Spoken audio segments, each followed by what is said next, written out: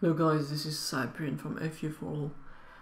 It's always better when you have a demonstration than actually just the text. So it's more real and it makes you understand much better how it works. So here I'll just do a very simple model and I will try to export it into a Nastran file to show you how the elements are actually interpreted. So I'm talking about CAD file, but you have to understand that there's two types of geometry. You have the geometry of the CAD, but if you're doing CAE and FEA analysis, then you have also the geometry of the mesh elements, which are much more regular. So here I'll show you how the geometry of those elements is actually exported into data format, because it's very easy to understand. Much easier than if you look at the structure of a real CAD file. So first of all, in all the software you will always find features like that to import, export CAD, and every software supports a different type of formats. So for example, this one supports all these formats, and it basically depends on the software, so that's not really interesting. What is interesting is how this kind of CAD format actually interprets the data and transform it into a text kind of data file. So let's build something really simple. So what can I build which is really simple? So let's build directly the mesh elements rather than building the CAD and then building. So here let's create some nodes first. So let's create, let's say, 3 elements maybe. So 1, 2 nodes. Let's put 1 node here, 1 node here, and 1 node here. And let's create elements. So 2D elements from those nodes. So here I have 1 triangle. Okay, I need a property, so let's put a property here.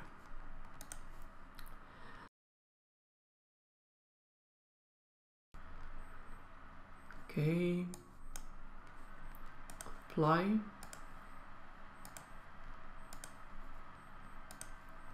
here. Okay, so now I have 4 triangles. So basically I kind of meshed my domain, though that's not a typical mesh that you would use to do analysis, of course. That's just a test to show you how it works. So now I have 4 elements and I have 1, 2, 3, 4, 5 nodes. So let's see how this is actually exported into a file. So to export into a file, first I have to create analysis here. And then I can export it into, not like that. I have to go here and export into Nastran. Okay. So I have to save it somewhere. And okay, now let's open the file and see what we have inside.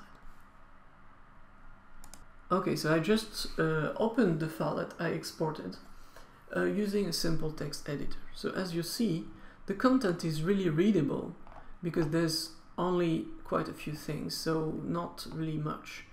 And here you find a few recognizable things inside this file. So you find those are the data related to the analysis definition.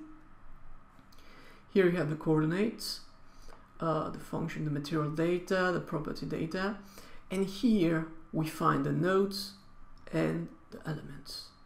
So as you can see, the 4 triangular elements that I created, I actually interpreted as a series of coordinates that corresponds to the value of the nodes of the grid. So the nodes have a particular position with the coordinates. So the first node is 0, 0, 0, as you can see here. Then the second is 100, 0, 0, etc. and then the triangular element is composed. So this is the number of the element, and this is I don't know what is this one, but this one is the number of the node. So, and then you know that you have definition of each element. So why am I showing you this kind of simplistic approach? In order to make you understand how so simple kind of geometry is actually saved into text. Now, if you have a very complex geometry in 3D with a lot of features and a lot of parts, you can imagine how much complex the text file transcription can actually be. But that's why there are different CAD formats, and there are different ways to translate that. And this also explains why you have errors during the translation, import and export. Not all the features will be translated properly inside the file. Maybe if I export in a certain format and the software I'm using doesn't have a very good CAD translator to import this type of format, then I may get something deformed or missing a part, or maybe something will be changed a bit. So that's what you should understand about CAD formats. It's not really about the format itself. The format itself is just a way to save the data into a certain pattern.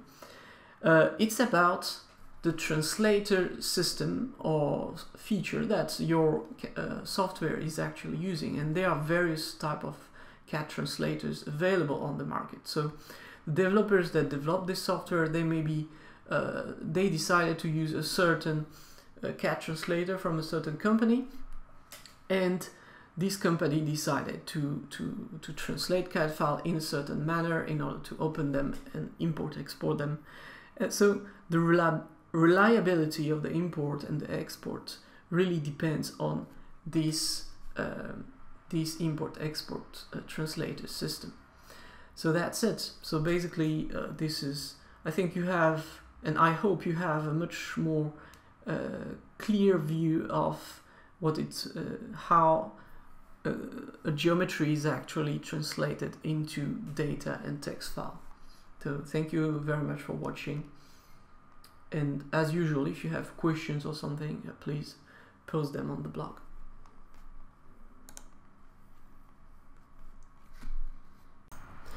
If you're watching this video on YouTube, I invite you to visit my blog to take a look at all the articles I have on FEA analysis from basics to advanced. You'll find a lot of contents and interesting stuff, and you will learn a lot from everything I'm writing.